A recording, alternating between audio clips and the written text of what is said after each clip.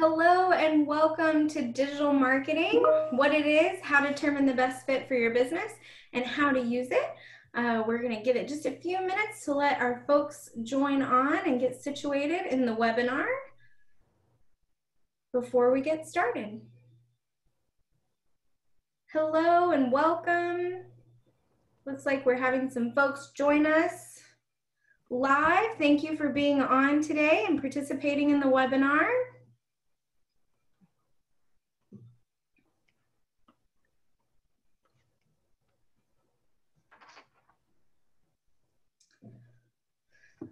All right, we may have a few more folks join us, but we're going to go ahead and get started. My name is Desiree Johnson, and I am the training coordinator for the Small Business Development Center. And we are excited today to bring this digital marketing content to you. And we're able to provide it at no cost today, thanks to the CARES Act. So I am very excited to share with you our guest speakers, and I'm going to introduce them here in just a second. Aren't they lovely, Chris and Andy? But first, I want to just go over a few minor Zoom tips to help you have a productive webinar experience today. It is conducted over Zoom's webinar function, so your video is turned off as you enter the session and your audio is automatically muted. Additionally, I recommend you use speaker view. You can find that in the upper right-hand corner. This will allow you to see our speakers and provide the best experience. I also recommend if you're using a laptop or a phone, make sure you're plugged into a power source. Please utilize the Q&A box on the bottom center of your screen to ask any questions that you have. I will be assisting Chris and Andy in monitoring the chat box and the Q&A so we can move through the presentation. Also, the session will be recorded so you can view it later on demand or share it with a friend or a fellow small business owner. And a digital copy of the presentation will be provided to you with the link in the comments section, and I will post that here in just a few minutes as we get started.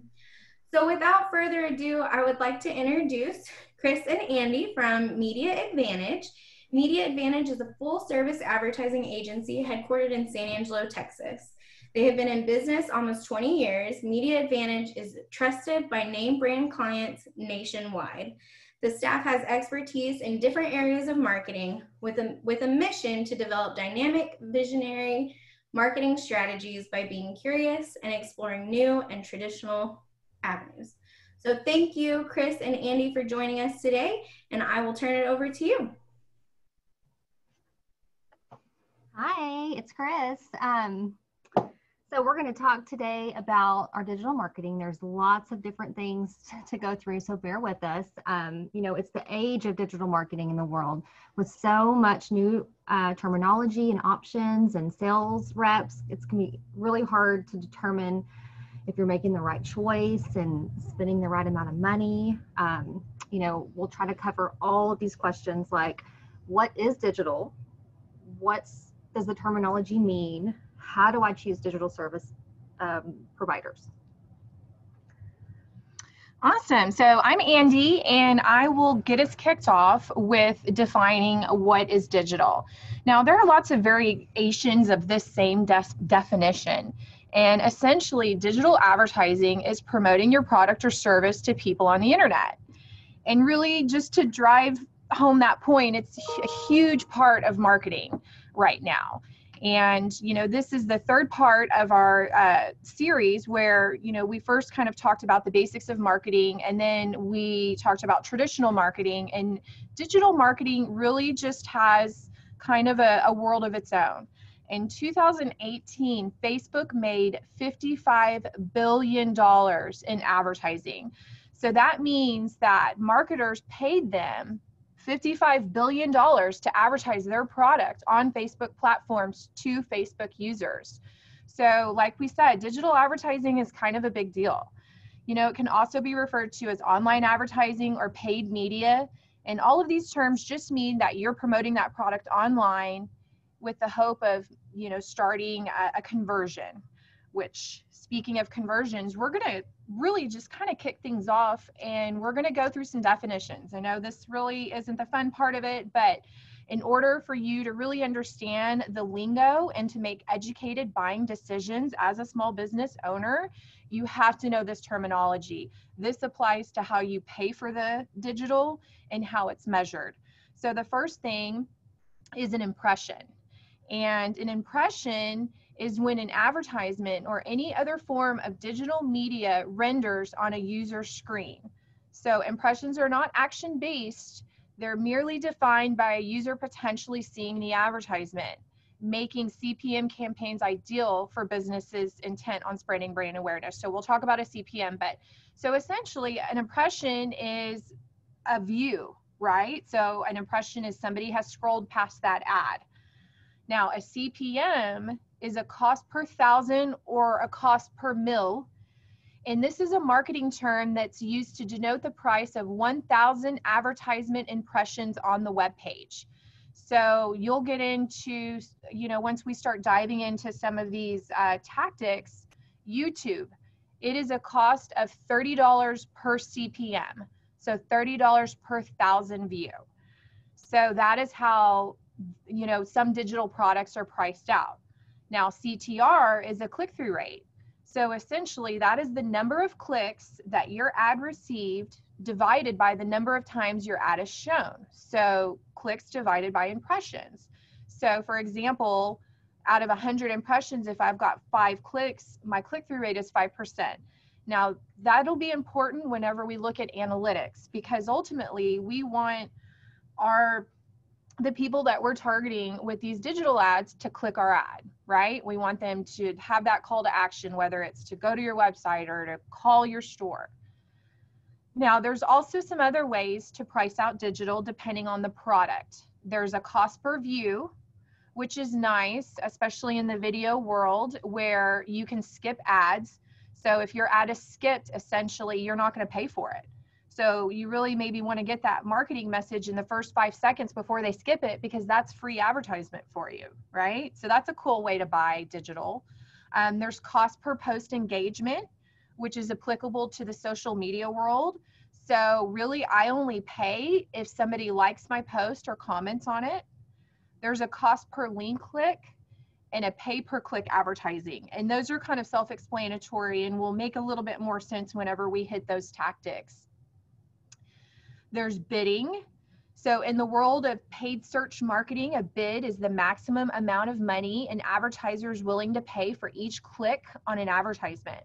So if you're paying per click and there's a bidding system going on, so let's say there's 2 plumbers in town and they're both running a pay per click campaign, well, those are going to be bidding against each other. And so you don't want it to go over a certain amount, or else you're going to bow out. So that's kind of what that maximum amount of money means. Conversions. So a conversion is essentially, well, we've got 2 definitions of conversion, because so it could essentially be tracking your device back into a zone which is near your business, or it could be that prospect signing up for an email list or buying your product. Essentially, a conversion is somebody who has taken that call to action, which is the immediate response you want the user to take, right? So what's their call to action? You want them to click on your ad? Do you want them to give you a call? Are you just doing brand awareness and you just want to have them see your ad? And then the last 2 terms that we have here on the slide is display, which essentially, when we say display, we're referring to a static ad, which we have some example of display ads in the next slide. And then pre-roll is essentially a video ad that plays before the content. So those are just some quick reference digital terms. We are going to learn a few more as the slides progress, but really wanted to give us that foundation before we kind of dive into some of this digital information. Yeah, so here are some examples of some display ads, like Andy said. Let's really talk about our creative here for a second. To create an online advertising strategy that works, you have to create the right ad for your audience. So it needs to be something that makes them stop scrolling and think, wow, that's what I need. The ad is going to make your prospects convert over to your website or, whatever message that you're trying to send to them. So these examples are kind of like traditional advertising. If you're thinking about a display ad, that's like text or images that grab your attention. They've been used in newspaper ads or things like that. So this is what you're looking at. This is what you see. If you've seen it in a print ad, this is just now a digital version of it.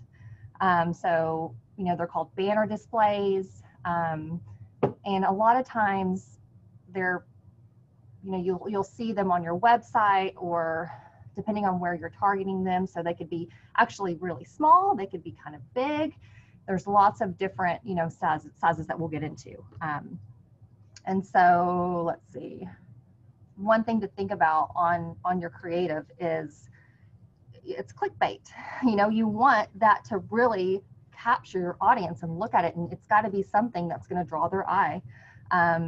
It's got to have some information in there, and then they need to know what's going to happen when they click it. Okay.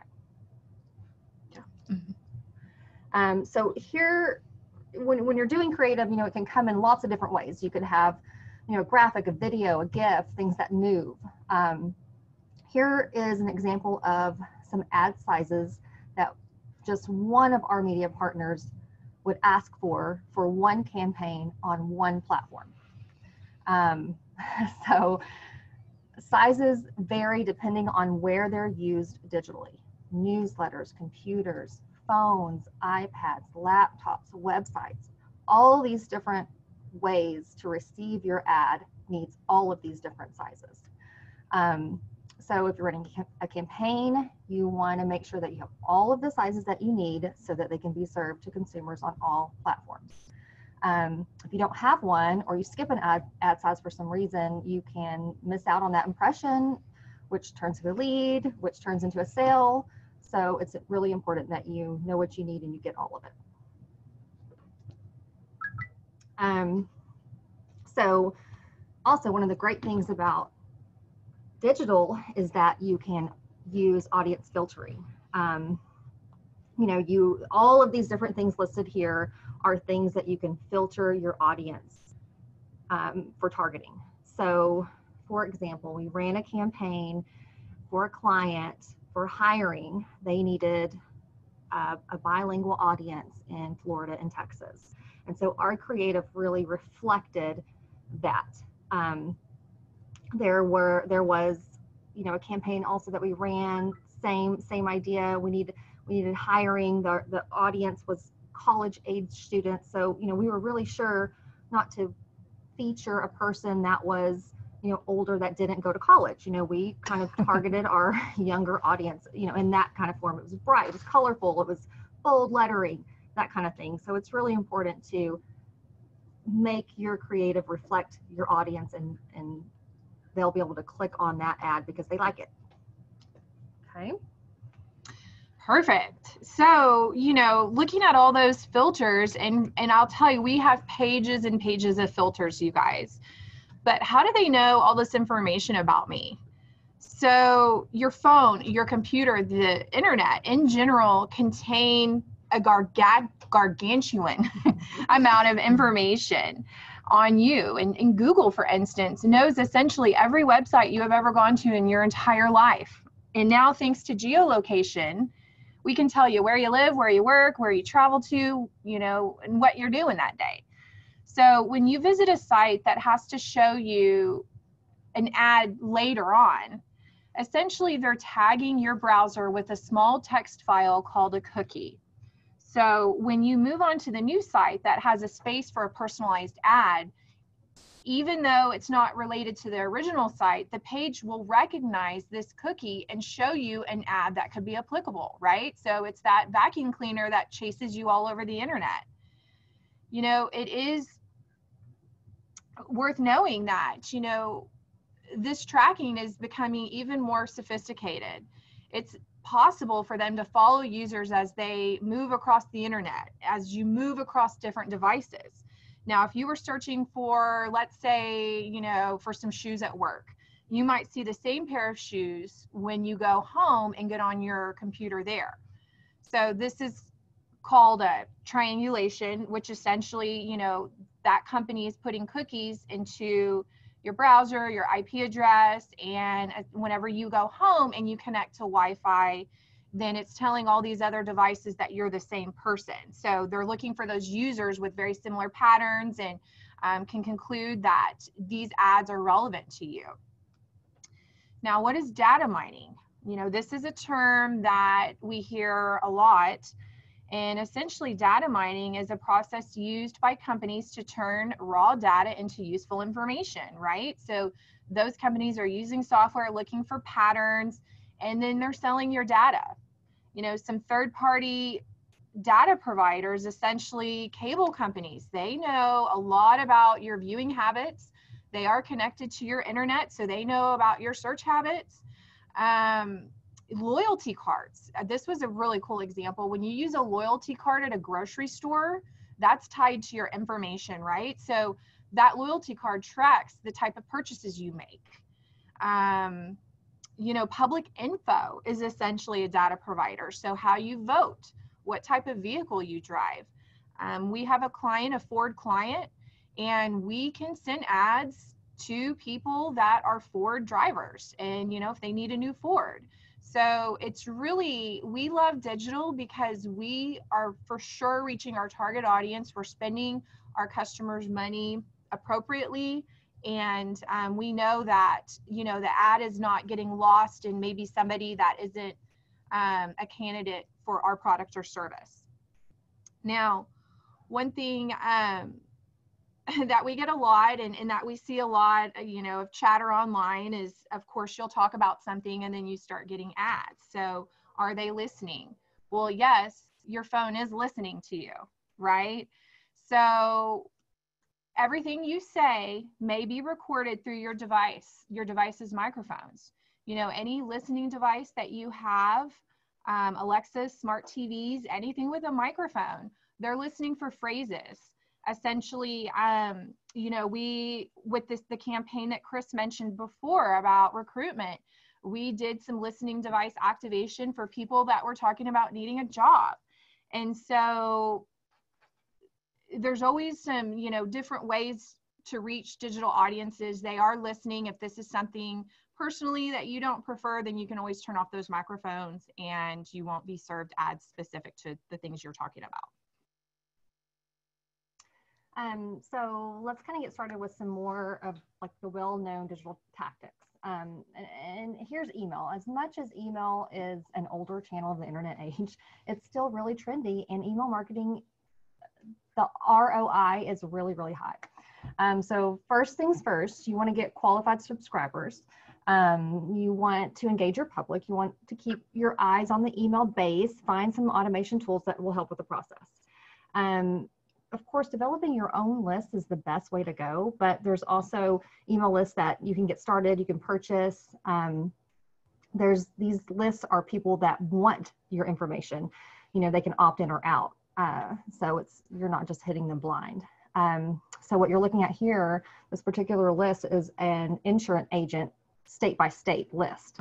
This kind of shows you how many insurance agents are in each state right now. So you can touch a lot of people, even if you picked out, you know, whatever your target state might be. So once you find your qualified subscribers, you want to nurture them with content that they want, things that they want to read about and click on and care about. But you want to be careful, and you don't want to send them lots of different emails. Think about segmenting your list on the characteristics of your audience. What are their personal interests? So you could put together a calendar with, you know, messages that you're going to send. You know, don't spam your list. These are people who want information from you, so you want to keep them engaged and not send them things that they don't really want. You know, be precise. Count on an automation tool. So something like, for example, MailChimp. You know, we use this a lot in some of our email campaigns, depending on what it's for. You can send a newsletter. You can track even when they open the newsletter, your consumers. You can see if they've clicked from the newsletter to your website. All these things are important to kind of monitor and keep your eye on. There's even programs that send flyers for special events to parents through schools. Of course, all of that is approved content by the school, but that's something that you can do as well. You can pair some of this digital information or email information with digital campaigns that you're running, and then follow up with an ad or something else on social media. So keeping in line with some of the more well-known digital tactics, OTT, or essentially connected TV. This is another term we're going to learn. So OTT means over the top. A lot of the digital providers will refer to it as OTT. And essentially it's the term for TV that's connected through the internet, and that's how the programming comes through. So a user would essentially access OTT through a device, right? So they would have Apple TV, they would have a Fire Stick, they might have a smart TV, they might have a Roku, and then essentially they watch programming through these different apps. So Hulu, Pluto, there's all different types of apps that you can watch television programming from, as well as specific apps for networks like HBO. You don't see advertisements on Netflix or Amazon Prime. So those aren't specific examples of OTT, but the specific apps like the Hulus and the Plutos. Now, these are non-skippable ads.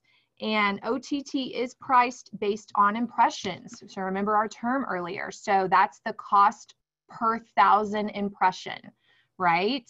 Depending on the provider and depending on, whether it's a targeted OTT campaign where, we're definitely always going to apply our filters, if we want a certain age group, or if we want to just stay on the premium OTT provider. So essentially Hulu is the top premium OTT provider. Your pricing can range from $55 to $75 CPM. So essentially you would want to invest in a campaign that's at least 10,000 CPMs, if not more than that. And your digital providers and consultants will make recommendations based on your budget. And so again, OTT is more of a traditional type of digital advertisement. Okay, YouTube. So YouTube, #1 social media site. It's still kind of classified as social media. A lot of people watch content on YouTube. YouTube can be watched through our smart TVs and through our devices from our previous slide. Of course, we can watch YouTube on our phones, on our computers, and there's a couple of different ways to run your ads on YouTube. Now, the TrueView format has some different options, and essentially a pre-roll, which is when our video is going to run before the content, will be a cost per view pricing model, which can get pretty expensive. However, again, we are only paying for our whenever our ad is viewed. And so those first 5 seconds are really, really pertinent if you're running a cost per view campaign. You can also run a bumper ad campaign, which is essentially that quick 5 to 6 second ad, because essentially at 6 seconds is when they put the skip button on. You can purchase it with in-stream ads or in-search ads or in-display ads. So there's different ways that your commercial can run through a YouTube campaign. Now, you do receive analytics when it comes to all of these tactics, and we're going to talk about those towards the end of the presentation. So you'll know when your ads were served, if somebody clicked on them, and how long they watched them. Okay, so we're going to talk about some targeted advertising. Now, this is primarily used with a display type campaign which is again a static ad. Sometimes you can run video in these, but we're going to really just focus on this from a display side. So we can target our audience based on behavior, based on context, and then we can add some advanced filtering in it. So behavior, of course, is essentially what is that person doing on the internet? What are they Googling? You know, are they searching? Let's use the home improvement topic. So are they searching for, you know, different types of home improvement items, different paints, and I own a paint store, so I might want to send my ads to them if they're Googling paint, right? Same with contextual. If they're reading articles on do-it-yourself or renovations and I own a paint store, then again, I want my ads to show up to those types of people. And then of course, advanced targeting lets you utilize a blend of the different filters. So that huge filter list that Chris showed you, we could apply an age bracket. We could also make sure that they own their home. Maybe they have a household income over 100,000 because we are a renovation company. You know, if somebody's going to remodel their home, obviously they're going to own it, right? They're not going to be a renter. They're not going to live in an apartment complex. And so that really lets you utilize the filters and reach your audience that would specifically use your product. Now, on targeted advertising, we can also go through our mobile devices. And one of our most popular tactics is essentially going to be geofencing campaigns. We highly recommend geofence and geographical campaigns. Now, this of course is only served to people that have their phones on and have their location on, right? But the cool thing about these types of campaigns is that you can reach people up to a year in the past.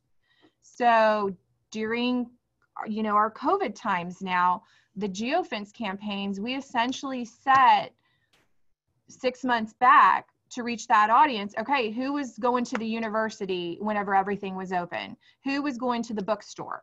And so we can still reach that audience even though everybody was staying at home. That's so cool. Yeah, it was such a neat thing. It saved people, you know, on advertising. They could cut their budgets and really just only focus on these geofence campaigns. And we knew the people in that bookstore love books.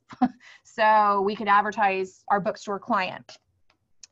Now, of course, geofence is a virtual perimeter that you draw around any location, and you can put up to 100 feet to 2 miles.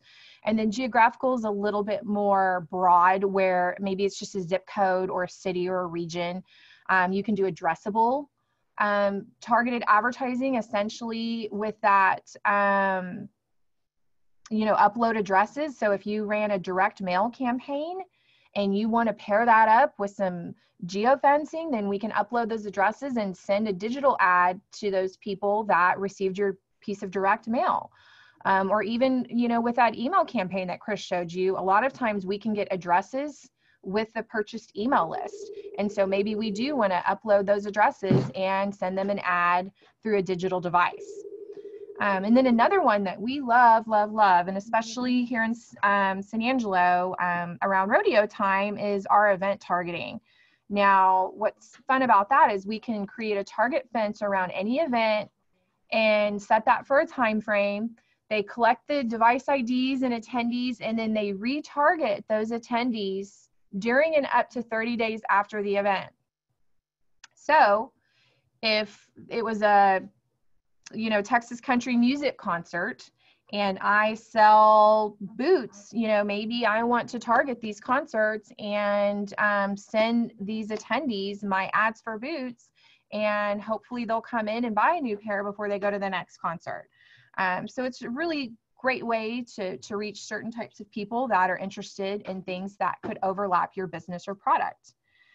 Now, the last feature on this targeted advertising, specifically for this addressable geofence, is that, you know, not only, you know, the most well-known is the click to the website, but here we can click to call and we can click to show directions. And so it's a little bit more you know, accessible to where I'm going to click to call, I'm going to click that ad, and I've got my phone and I'm calling. So the call to action is a little bit easier from a mobile device.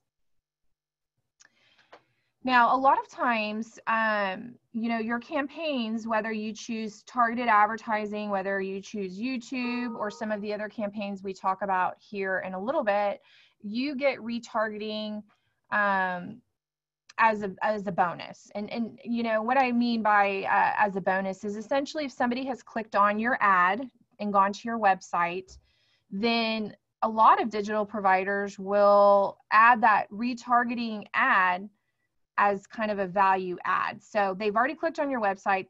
2 days later, they're out on a different website, and then there's your ad. You can also purchase retargeting for search and keywords. So essentially, a user who is searching specific keywords, we've got a new car in this example. So maybe you're targeted with an ad on a different website with this new car.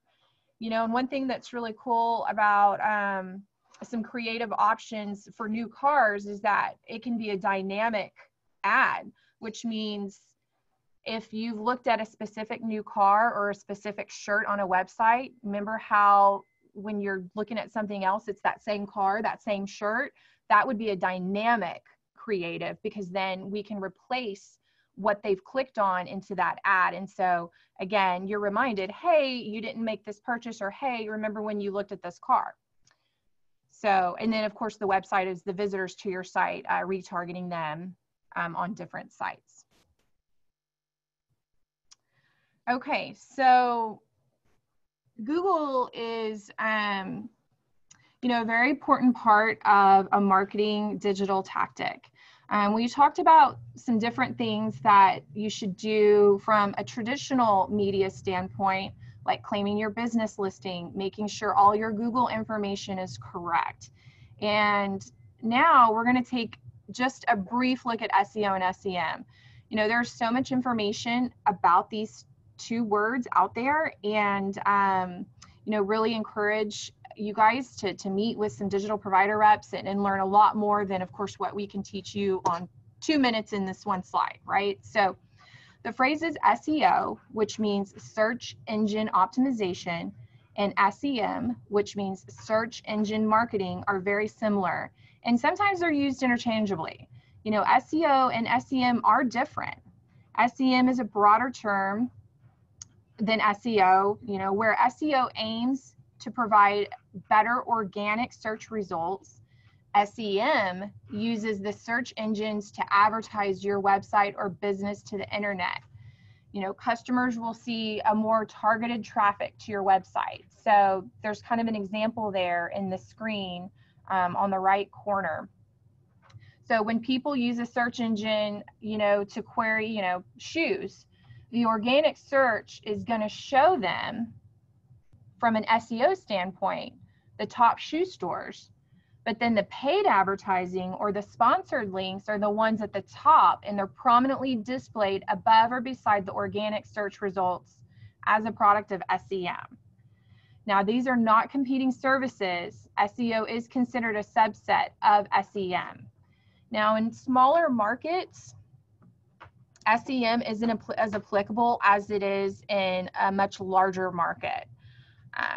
So SEO is a slow and gradual process, right? We, you know, recommend, first of all, like I mentioned, you want to just make sure your Google business listing has all of your pertinent information. It has your hours. You verified your location on Google. You have made sure that your contact information is there. You're answering those reviews.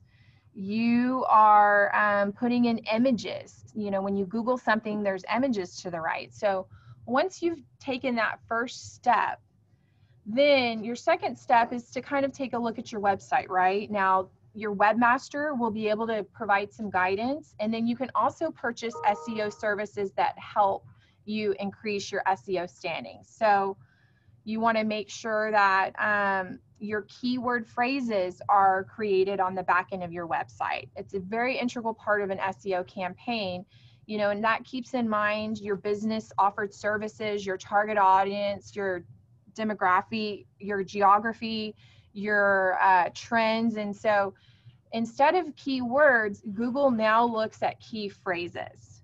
Now you want to make sure the content on your website and the wording talks about all the services that you have, and it's not necessarily listed on an image, because Google's reading your website. Google cannot read an image. So if you have wording on an image, then Google's not going to see that and pull that up.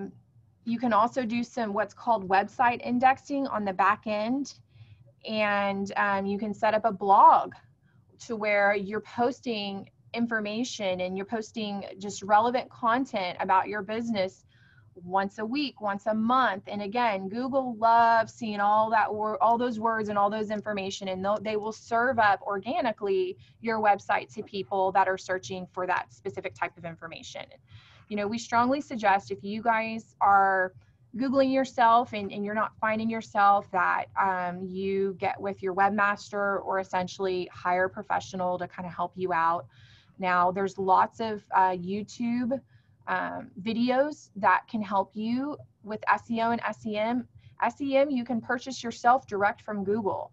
You just kind of want to go through a little bit of that training process to make sure that you're applying your funds properly on the back end of Google, because it can definitely be a bit overwhelming and confusing.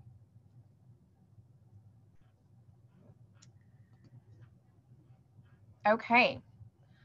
$55 billion slide right there. I know. Everybody loves advertising on social media, and we're really, today we're going to just talk more about Facebook and Instagram.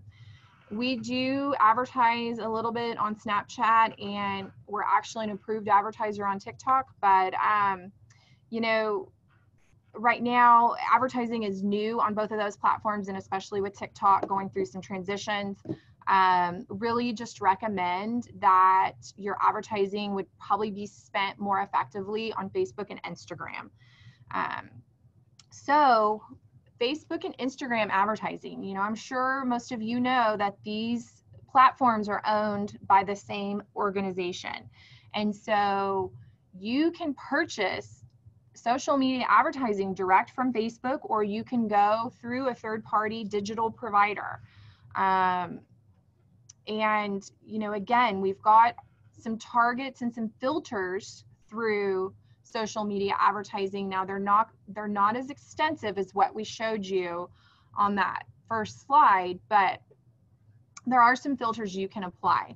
Now, Facebook and Instagram advertising is not to be confused with boosting, right?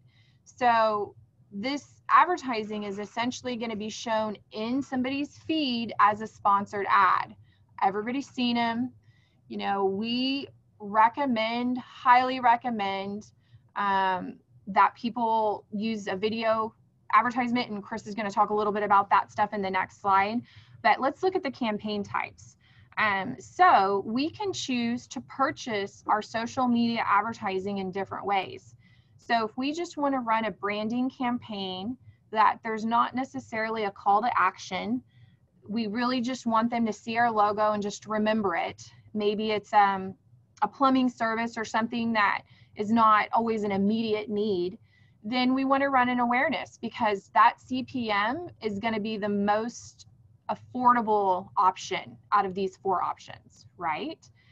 Now, the second one is the cost per click. So if we're asking them, click here to learn more or click here to apply, then maybe we want to pay cost per click. Now can be a bit pricier. However, we are paying for those clicks. We're paying for people that are taking that next step. And so that's really a great way to invest your money for a conversion, right? And so is a cost per engagement. So if somebody has liked our post or has commented on it, then that's when we're, you know, when there's a financial responsibility due, is if somebody has commented on it. Now, the cost per click and the cost per engagement also work really well with brand awareness, because people are still seeing your ad, even though they're not clicking on it or talking about it. And then you can also retarget on social media. So with that email campaign, you can because you have their email. Now, if their email is associated with their Facebook address, then they could potentially start seeing ads on Facebook. So different ways to really kind of interweave these tactics and help them work together. Well, and you don't even have to have your own Facebook page to advertise on Facebook, right? You do. Okay. Actually. Yes. You do. You didn't before, but yeah, you do. And you have to have a personal page, and then essentially you have to have the business page it's associated with. So it does get a little bit tricky. And if you don't want a page, then, maybe hire an agency and we can kind of help work around it. Mm-hmm. Sure. So looking back at, some of your social advertising creative options, specifically here's some examples on Facebook. You can have your single image. You can even overlay some text on that image. They're going to flag you if you put too much text on it. They really want that to be clean. And like Andy said earlier, Google wants to read those words. It just can't always be on an image. And same with Facebook and your advertising on there. You can have some graphics, but primarily it's going to be your image. It takes up most of that space. You can do a video, of course. Facebook, it seems like it's really going so much video these days. People love it. It's the number one thing out there, video right now. Let's say you do a carousel down there in the right corner. You can, the example shows, almost a panoramic view of a photo, which is really cool, nice to have. I've seen that several times on Facebook. Of course, they can be different images as well. If you're featuring a furniture store maybe, and you want to show different types of chairs or couches or something like that, that's when you would use that. Same with a slideshow on Facebook. So those are some different ideas there on how you can display your ads. Okay, digital music. So we have done some advertising on some of these digital music platforms, and wanted to talk about it a little bit because everybody's always curious, and we do hear, especially whenever we're, obviously creating a marketing mix of traditional media and digital media, the radio versus the Pandora. And the data we have is that people listen to both, right? And advertising on some of these digital music platforms can be cost prohibitive to some small businesses. I will say currently Pandora has a minimum requirement of a $5,000 advertising campaign for 2 months. So it's not always the best fit for all small businesses, but sometimes it could be. For us as an agency, a lot of times what we can do is we can put 3 advertisers on one campaign and they split the cost. So that's always an option that we do for things like, digital music and Super Bowl and Olympics and things like that. But digital music definitely has some filtering, location, the kind of the genre and the type of music they listen to. And then here we go. So I got this straight off of Pandora. You see that down at the bottom? Enhance your targeting by utilizing our integration with over 10 leading third-party data providers, right? So it's what we talked about earlier. So Pandora also has your shopping behaviors. They know, what types of entertainment you like. And so again, we can really target our audience for their specific habits, like this specific campaign. So this was a national campaign that we did for that insurance agent example that we've been using. And essentially, we were able to see where we should focus our dollars on Pandora, what geographic location, right? So we put all our money in California and Texas, right? Because they had the highest rate of insurance professionals. So there's really fun statistics here, and a lot of your digital providers are going to have this stuff for you, right? And we're going to talk a little bit more about that whenever we get to this slide that really talks about how you find your digital providers. So we are kind of getting close to the end here, and we really just scratched the surface of digital tactics, and we really just went very broad and generic on them. You know, we've got 3 different digital vendors that we use. There's 20 out there here locally that we know of. And so out of the 3 vendors we use, we have a total of, I think, over 160 different digital tactics. A lot of them are very similar with just different tweaks. And so, you know, here's some honorable mentions that I definitely wanted to bring up.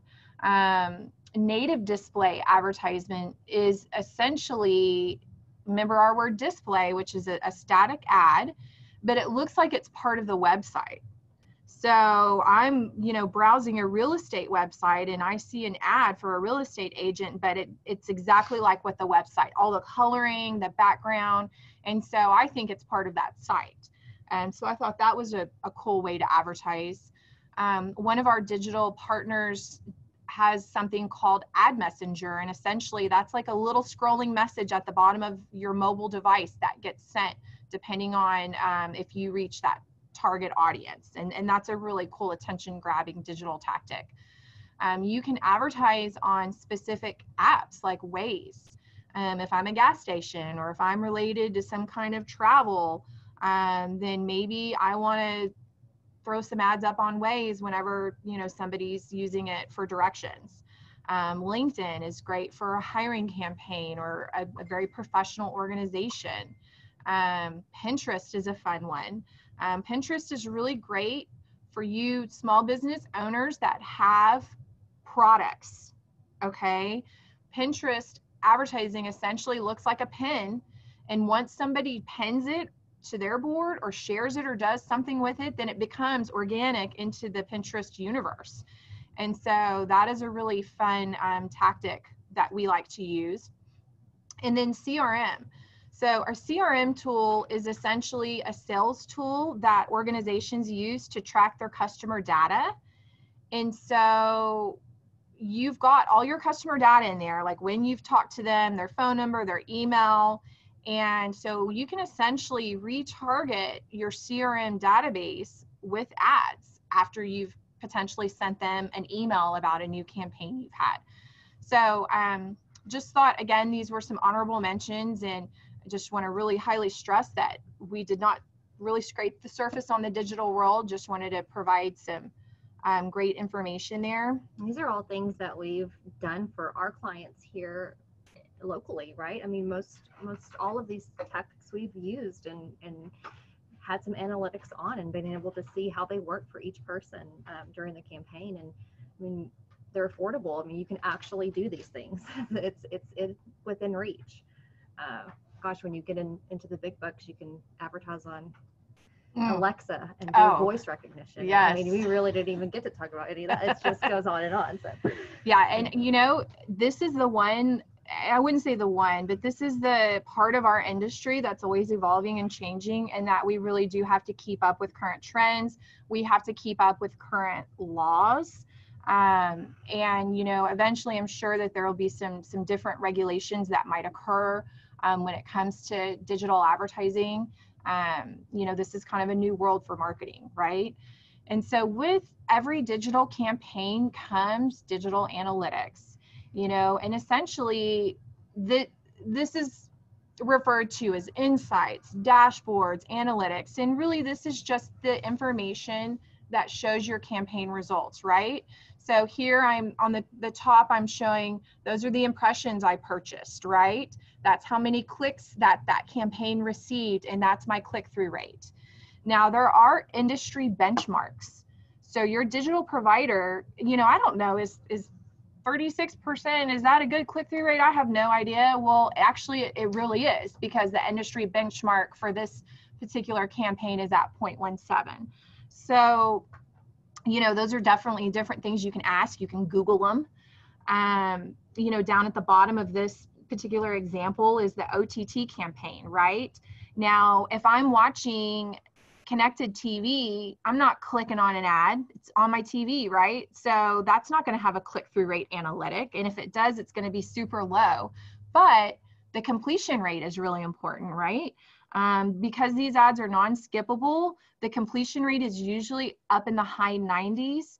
The reason why it would be low is essentially if they just decided to watch a different program after they had already started watching.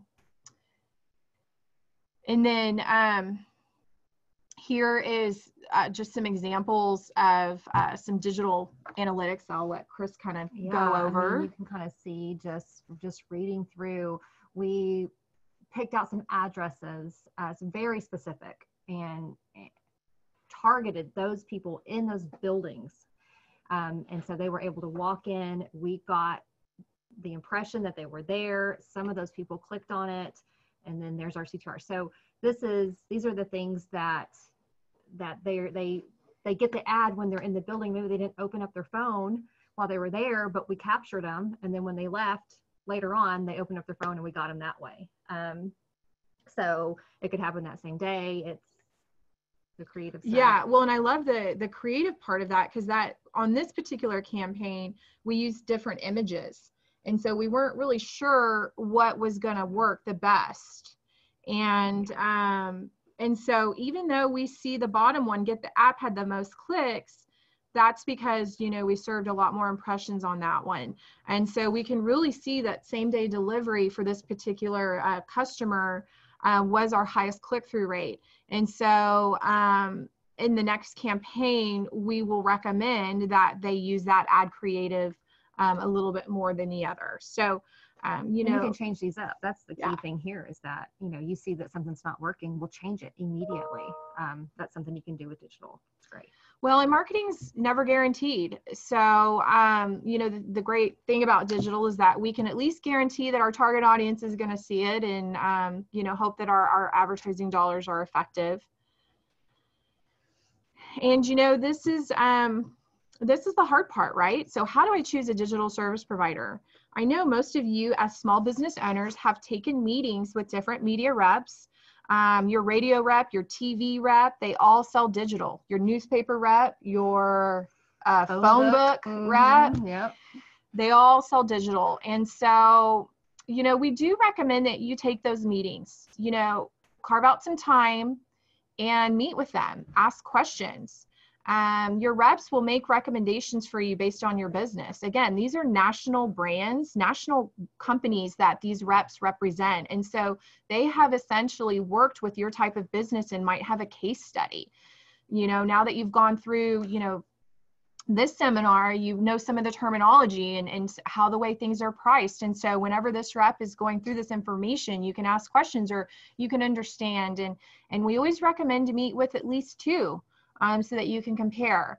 Now, not all digital providers have the same digital products, and or are they called the same thing?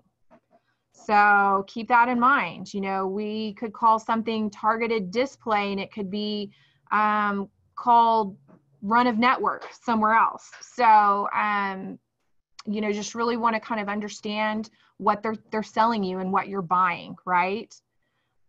Some may have longer, not leases, but the contract agreements. You know, for digital, I mean, really recommend try something for 3 months. It's so hard to just, let me try it for a week. That you'll never be able to do that.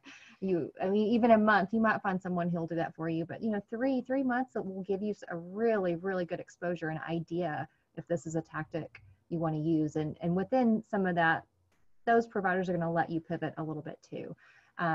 But also you've got some providers that will want 12 months. A minimum 12 months. Yeah. And so, you know, be ready for that. Yeah. You know, I'm so glad Chris brought that up. You know, as we very rarely commit our clients to a 12-month digital campaign, unless we have seen proven results and we know that that's going to work for them. We want to be able to pivot after 3 to 6 months. You know, definitely have to go more than a month, but 12 months to us seems extreme for a commitment from a digital standpoint. Asked to see the example report of the analytics. You know, that could also sway your opinion on which digital provider you choose. If you like them both, maybe the reporting is the deciding factor. I know for us, it was for a couple of them was, you know, how well do I work with the rep? How well does the reporting look? Am I always having to ask for it? So that could be a way for you to choose a digital provider. And then lastly, some of these things you can purchase direct. I mentioned you can go, if you have a Facebook account for your business, you can purchase Facebook advertising direct. You can purchase SEM direct. One of the things I will say, going back to using a digital service provider as an advantage, is that they do monitor these campaigns for you. And if something isn't looking right, they're going to let you know, and you can make an adjustment. They also usually bonus you the creative. So all those ad sizes we were showing you, if you do the buying direct, then you have to figure out how to get that designed. If you go through the digital provider, then a lot of times they'll walk you through that process, and they'll have a minimal fee, or they'll bonus that out for your business. So that is the end of our digital recap. We have a couple of minutes if we have any questions. Desiree, we'll kick it back over to you. Perfect. Thank you, ladies, so much. That was a great presentation. I know digital marketing sometimes can be a lot to digest. So if you have any questions, please feel free to drop them, in the Q&A bar or in the chat panel. I'm monitoring both. So I just want to say thank you to Chris and Andy for such a great presentation. Let's give it just a few minutes and see if we have any questions come in. And I will kind of get started with a question that I have developed. Might be Andy may be willing to kick me under the table, but it's so hard to it's so much to digest, any class that you take, any online webinar. So if, as a small business owner, we're super busy, we're trying to get everything done, manage our business and work in our business a lot of times. And so if you have one action item today, what would be your, if you can only do one thing right now, what would that be from today's presentation? Okay, so when you're getting into this digital marketing and media, this is a little bit advanced. So you've got to have your ducks in a row, your foundation, your website is done. Where are all these ads going to click to? So it's almost back to that second presentation and all of this. Like, you really want that developed.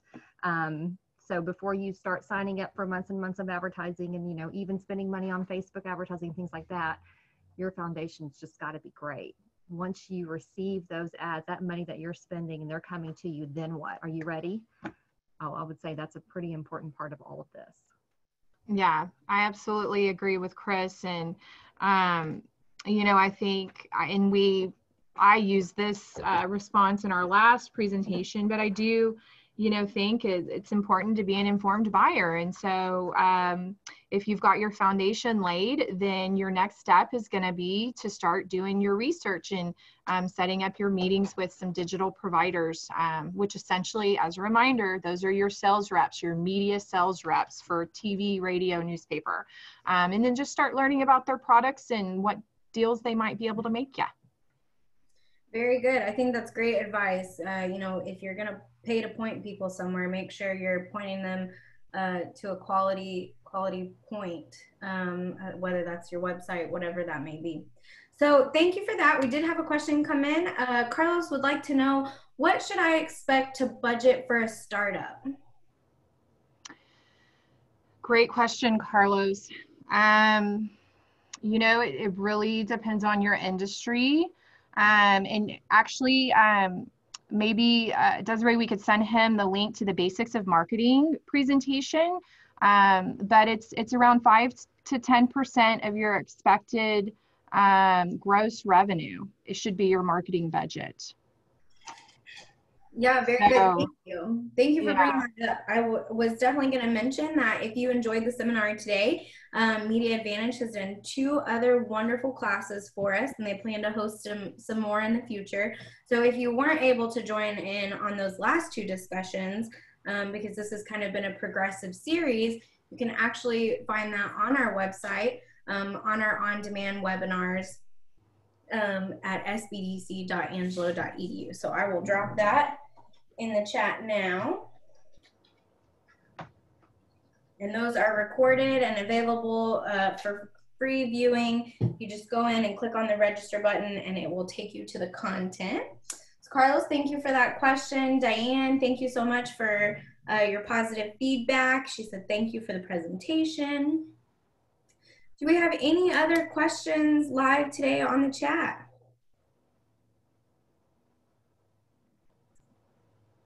All right. Well, I guess that will wrap us up for today. So I just have a few closing words just to say thank you again to Andy and Chris. What a great presentation, chocked full of information about digital marketing. I want to say thank you to everyone who attended today. Again, we were able to provide this seminar at no cost to you today due to the additional funds received of the SBDC through the CARES Act to promote education amongst small business owners. If you would, please give us a few minutes to review the seminar. There should be an evaluation that pops up in your web browser as you close out of the session. You can fill out a quick form, just let us know how we did and how we can continue to improve our educational content. And with that being said, our next webinar is actually on the impact of COVID-19 and the creation and implementation of your succession plan. So if you're further along in business and you're interested in possibly retiring soon or maybe in the next few years and you're not sure how to prepare for that, this is going to be a great class for you.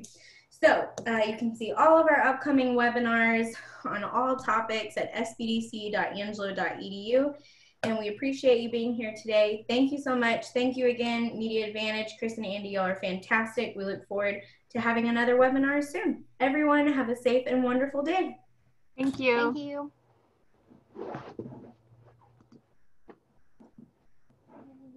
Oh, Hello? yes, I actually had one more question come in. So if y'all are still on the line, I'll read this out. Yeah.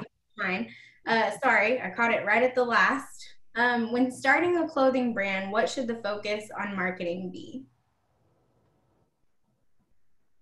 Clothing brand. Okay. So is it, I actually have a response to this. If it's an online clothing brand, then I think your approach is Facebook and video. Go Facebook Live daily, show your new clothing that's coming in, show your inventory. Yeah. Even if you're a brick and mortar, I would do the same thing. We have seen huge success rates, especially here locally and even nationally, of clothing brands and boutiques, even small boutiques that have a very large following on social media, and they even sell their product live on social media. So that would be my recommendation, is to kind of look into some of that e-commerce through that platform. You know, another interesting thing I saw the other day was someone who, she does vintage clothes, like she goes and shops and buys them vintage and resells them, but she has such a huge following. She will host other people who just are starting out or sell things in other markets. She'll do like a $5 shout out. So she'll take a picture of whatever they send them and she'll host it on her page and say, well, go find them. And for $5, she's just putting 20 of them on there on Saturdays. And so that's cool. An way to get exposure if you can find someone who will do that for you. It's almost cool. Like a mentor. Mm-hmm. Yeah. Very neat. Well, Thank you for that last minute question. I don't see any others that have come in. So again, thank you, and everybody have a wonderful day. I'm going to close it out. Okay, thanks. Bye-bye.